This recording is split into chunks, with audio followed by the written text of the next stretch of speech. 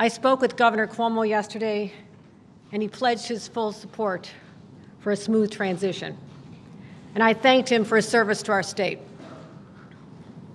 Regarding his decision to step down, I believe it is appropriate and in the best interest of the state of New York. And while it was not expected, it is a day for which I am prepared. I've already spoken with Senate Majority Leader Andrew Cuomo, Speaker Carl Heastie, labor, business, faith leaders, other state elected officials, as well as our tri-state governors.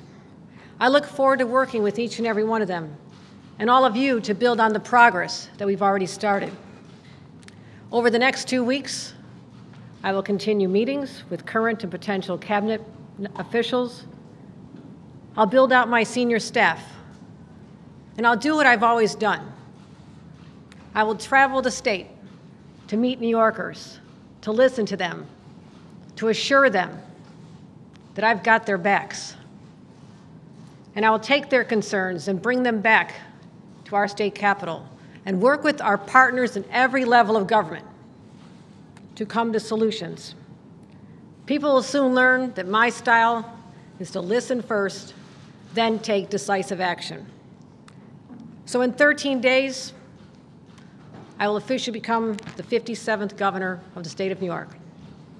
And shortly thereafter, I look forward to delivering an address to all New Yorkers to lay out my vision for the great state of New York. If Cuomo is convicted of any criminal charges, would you consider pardoning him? I'm going to tell you right now, I'm talking about my vision for the state of New York. It is far too premature to even have those conversations.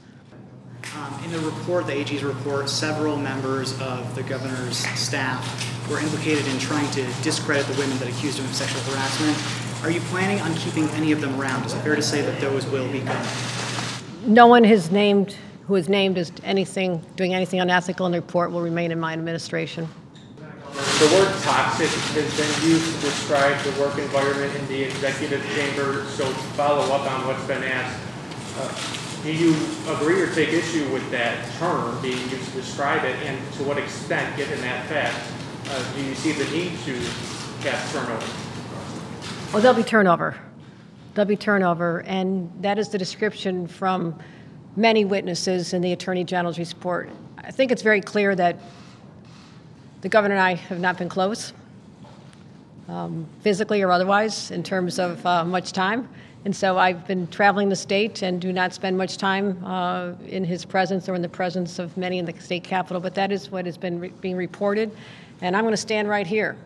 At the end of my term, whenever it ends, no one will ever describe my administration as a toxic work environment.